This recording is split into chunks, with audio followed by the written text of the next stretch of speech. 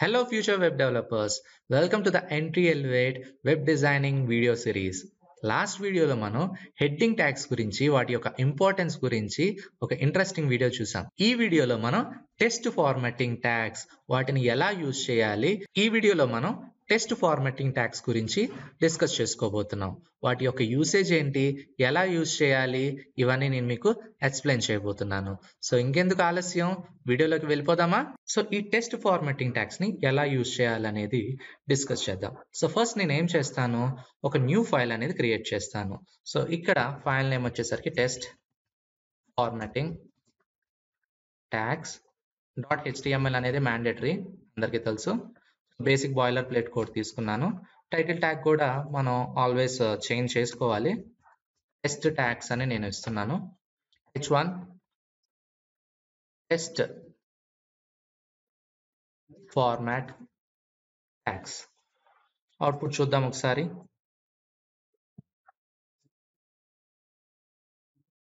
Yeah, we got our output. ఇప్పుడు కోడ్ను open చేసి నేను ఇక్కడ ఒక చిన్న కంటెంట్ అనేది ఇస్తాను. లోరమ్ ఇప్సమ్, ఇక్కడ చూసారా,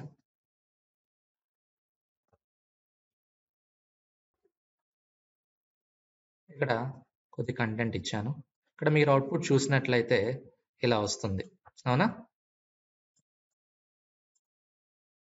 so this is my code which I have return. మీరు ప్రాపర్గా అబ్జర్వ్ చేస్తే ఇక్కడ పేరా పెట్టాను, చూసారా? ఏదండి, నేను ఇక్కడ పేరా పెట్టా, ఇక్కడ పేరా లేది. కంటెంట్ ప్రిపేర్ చేసిన పేరాలు ఫుల్ స్టాప్లు మ్యాండేటరీ కదా, వీడియో మీ అందరికి బాగా గుర్తు ఉంటుంది. సో పేరా అనేది యూజ్ చేయకపోతే కోపదారి మనిషి కోపం వచ్చేస్తుంది. ఎందుకు మనకు అలాంటి హెడ్ఏక్లు? సో ఇటువంటి సిచ్యువేషన్ని స్కిప్ చేయడానికే మనం పారాగ్రాఫ్ ట్యాగ్, బోల్డ్ ట్యాగ్స్ ఇలా కొన్ని ఉంటాయి, అవన్నీ చూద్దాం. ఇక్కడ చూసారా, వితౌట్ టెస్ట్ ఫార్మాటింగ్ ట్యాగ్ ఎలా ఉందో ఇప్పుడు పారాగ్రాఫ్ యూజ్ చేసి చేద్దాం. సో పారాగ్రాఫ్ ట్యాగ్ యూజ్ చేయడానికి ఫస్ట్ మీరు p అనే ట్యాగ్ తీసుకోవాలి. ఈ p అంటే పారాగ్రాఫ్ ట్యాగ్. ఇందులో మీకు ఏ కంటెంట్ కావాలో ఆ కంటెంట్ని ఇవ్వాలి. ఇప్పుడు సేవ్, ఇది పారాగ్రాఫ్ ట్యాగ్ అన్నమాట. ఇంకొక న్యూ పారాగ్రాఫ్ తీసుకోండి. ఇక్కడ చూసారా, న్యూ పారాగ్రాఫ్ స్టార్ట్ అయిపోయింది. సో ఇప్పుడు యూజర్కి కూడా ఇది డిఫరెంట్ పేరా, ఇది డిఫరెంట్ పేరా అని డిఫరెంట్గా తెలుస్తుంది అనమాట. అందుకని ఏదన్నా కంటెంట్ ప్రిపేర్ చేసేటప్పుడు పారాగ్రాఫ్లు, ఫుల్ స్టాప్లు చాలా important, right? So I hope you understood the paragraph tag. ఇది one of the use along with the paragraph tag. Okay, a paragraph tag always starts on a new line and usually block of a text, right? You know this. And how we use this one? p అనే tag తో use చేస్తాం. So paragraph ఎక్కడ start అవ్వాలి అనే దాంట్లో p అని ఇస్తాము, ఎక్కడ ఎండ్ అవ్వాలనే దగ్గర /p అని ఇస్తాము. ఇంకో న్యూ పారా కావాలంటే again you have to start with the new paragraph tag. A paragraph always starts on a new line and browsers automatically add some white space అంటే మార్జిన్ అన్నమాట, before and after the paragraph. ఇక్కడ మీరు మన output చూసినట్లయితే ఈ paragraph కి మధ్యలో white space అనేది ఉంది, అవునా? పారాగ్రాఫ్ యూజ్ చేస్తే ఆ వైట్ స్పేస్ అనేది వస్తుంది, లేకపోతే రాదు. Okay, after this horizontal rule. ఏంటండి horizontal rule? Let me show you small example. So ఇక్కడ నా అవుట్పుట్ ఉంది కదా, నేను ఇన్స్టెడ్ ఆఫ్ ఈ ర్యాండమ్ టెస్ట్ ఈ పారాగ్రాఫ్ అంతా తీసేస్తాను.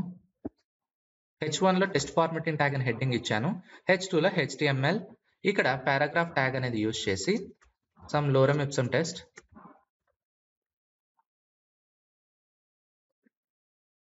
కంట్రోల్ ఎస్ కంటెంట్ అనేది తీసుకున్నాను. ఓకేనా? ఇప్పుడు నేను CSS గురించి టైప్ చేయాలి.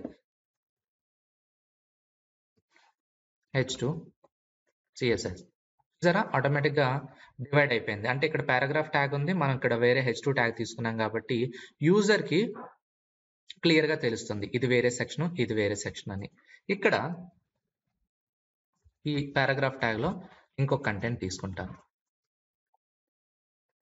Okay, still some users confuse అవ్వచ్చు, మొత్తం ఒకటైనా వేరువేరా అని. ఇలాంటప్పుడు మనం ఏం చేయొచ్చు అంటే రీడర్ కి ఈజీగా ఉండడానికి we can use a tag called HR అండి.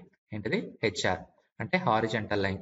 చూసారా, ఈ సెక్షన్ కి మధ్యన ఒక లైన్ అనేది వచ్చేసింది.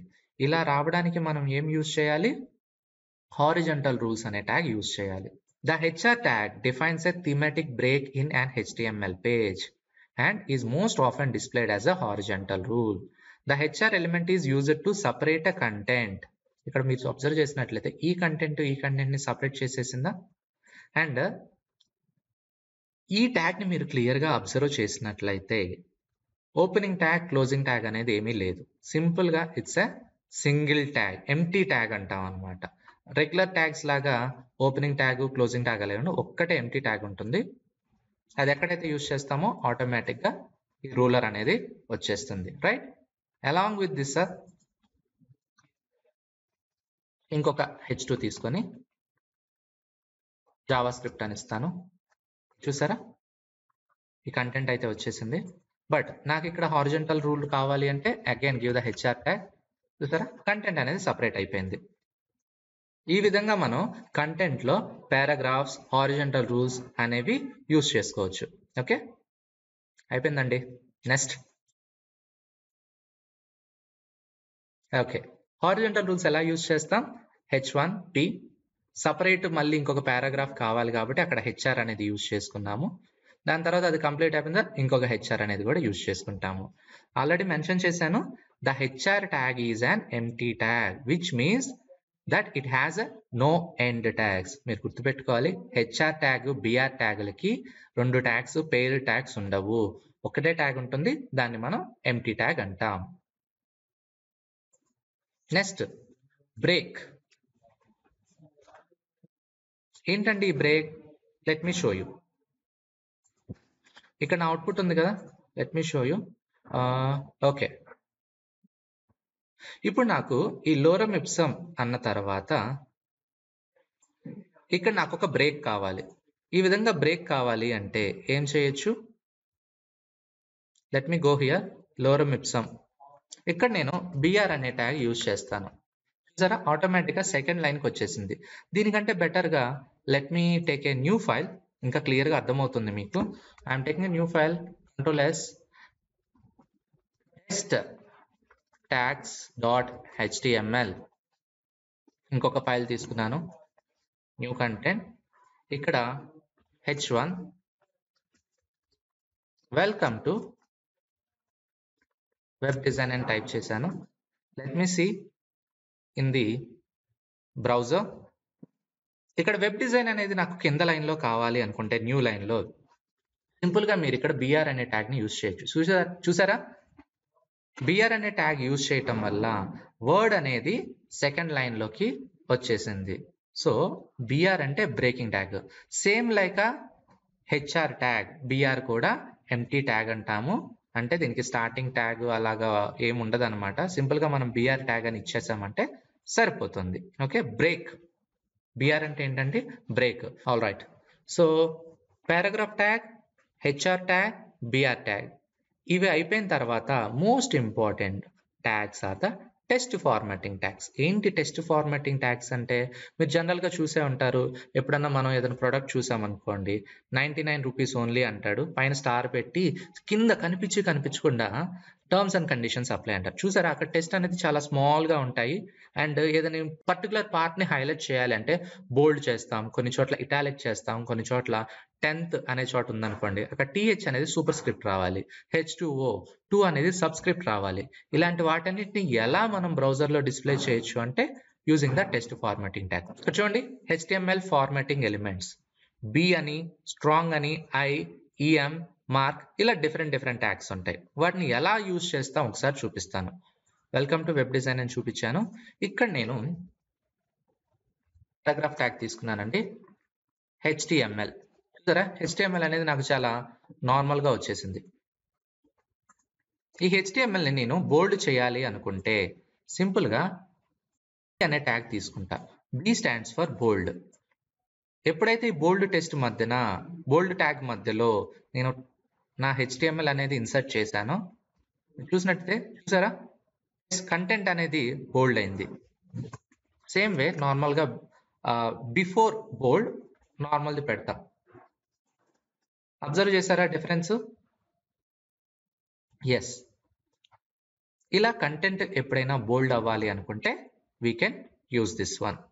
నెక్స్ట్ వన్ వచ్చేసరికి strong. I am also HTML. So ఇక్కడ HTML అనేది నేను స్ట్రాంగ్ ఇస్తాను. ఏం ఫాంట్ ఏం ట్యాగ్ అండి? Strong font. సో డిఫరెన్స్ ఏమైనా ఉందా? చూడ్డానికి రెండు ఒకేలా ఉంటాయి, కానీ బోల్డ్ అనేది టెక్స్ట్ ను బోల్డ్ చేయడానికి యూజ్ చేస్తాము. స్ట్రాంగ్ అనే ట్యాగ్ ఎప్పుడైనా ఒక కంటెంట్ లోని పర్టికులర్ పాయింట్ ఇంపార్టెంట్ అన్నప్పుడు స్ట్రాంగ్ యూజ్ చేస్తాము. So bold and strong difference అర్థమైంది కదా? ఎప్పుడైనా కంటెంట్ లో ఏదైనా పర్టికులర్ పార్ట్ ని హైలైట్ చేయాలంటే బోల్డ్, పర్టికులర్ పార్ట్ ఇంపార్టెంట్ అని మెన్షన్ చేయాలంటే స్ట్రాంగ్. ఈ విధంగా యూజ్ చేస్తాం. చూడండి, స్ట్రాంగ్ అనేది ఎక్కడ యూజ్ చేస్తాం? Important test. Next italic test. ఏంటంటే ఇటాలిక్ టెస్ట్ ఎలా యూజ్ అవుతుంది? Let me show you. Another new paragraph. HTML means hypertext markup language. చూసారా? సో ఇక్కడ హైపర్ టెక్స్ట్ మార్కప్ లాంగ్వేజ్ అనే దానికి నేను ఇటాలిక్ అప్లై చేస్తాను.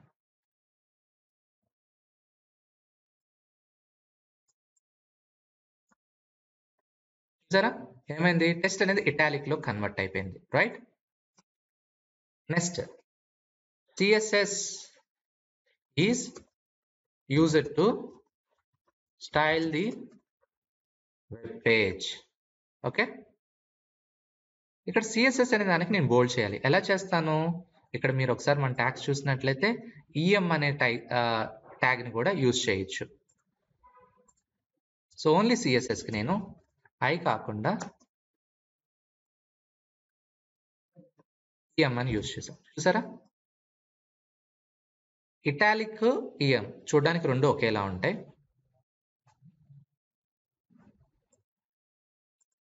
ఎస్. Next mark test. ఏంటి మార్క్ టెస్ట్? ఎలా ఉంటది చూపిస్తాను. P ట్యాగ్ లో hello world, welcome to web design series. ఇప్పుడు ఈ వెబ్ డిజైన్ సిరీస్ అనే వర్డ్ లో ఓన్లీ వెబ్ డిజైన్ అనే పార్ట్ ని మార్క్ చేశాను.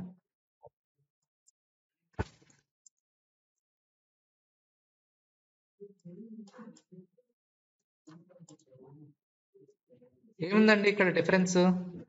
ఆ వెబ్ డిజైన్ అన్న పార్ట్ వరకు హైలైట్ అయిందా?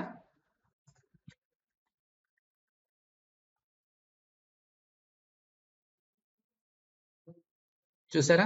ఇక్కడ బోల్డ్, స్ట్రాంగ్, ఇటాలిక్, ఎంఫసైజ్, మార్క్డ్ ఇలా డిఫరెంట్ గా టెస్ట్ ని మనం డిస్ప్లే చేయొచ్చు using the test formatting tags.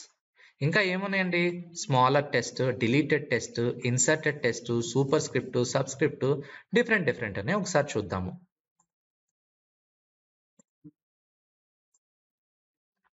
Paragraph తీసుకుందాం.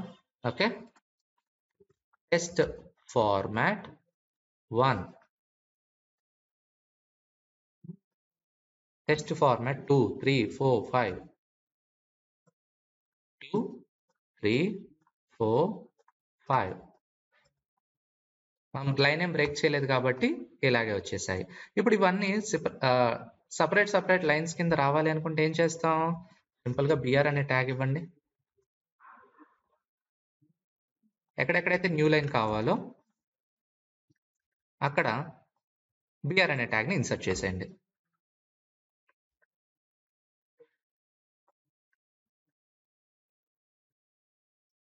Control S. చూసారా?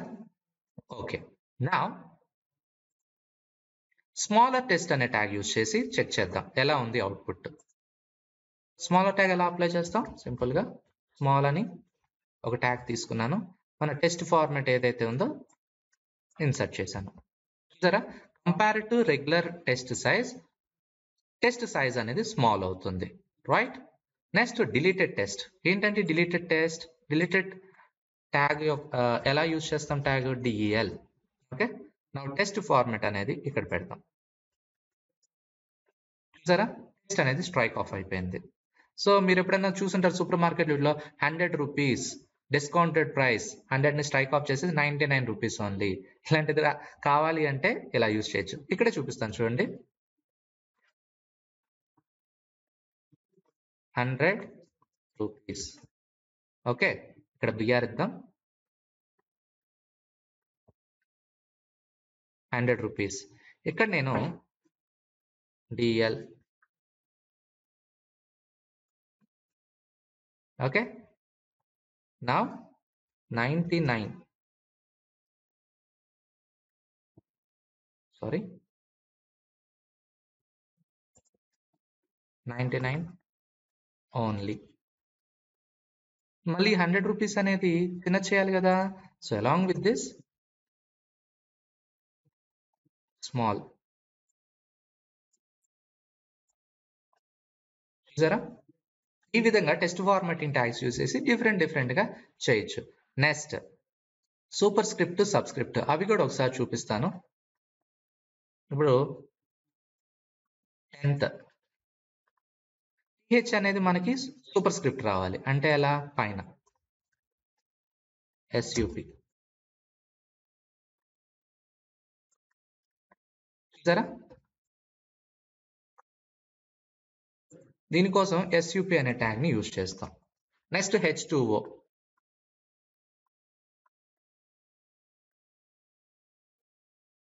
అనేది నాకు సబ్స్క్రిప్ట్ లో కావాలి, దానికోసం sub. ఇక్కడ నేను ఇన్సర్ట్ చేస్తాను. ఈ విధంగా మనం టెస్ట్ ట్యాగ్ ని యూజ్ చేసుకొని కంటెంట్ లో ఏది ఇంపార్టెంట్, ఏది దేన్ని నోటేట్ చేస్తుంది, ఎలా ప్రొనౌన్స్ చేయాలి, ఎలా డిస్ప్లే చేయాలి అనేవి యూజ్ చేసుకోవచ్చు. చూసారు కదండి, ఈ కోర్సు మీరు మరింత అడ్వాన్స్డ్ లెవెల్లో మెంటర్షిప్, ప్లేస్మెంట్ విత్ సర్టిఫికేషన్ కావాలి అనుకుంటే మా కోర్సులో జాయిన్ అవ్వండి. డీటెయిల్స్ కోసం కింద ఉన్న లింక్ ని క్లిక్ చేసి ఫామ్ సబ్మిట్ చేయండి. అండ్ ఇలాంటి మరిన్ని ఇంట్రెస్టింగ్ వీడియోస్ కోసం ఛానల్ ని లైక్ చేసి సబ్స్క్రైబ్ చేయండి. Will see you with another exciting video.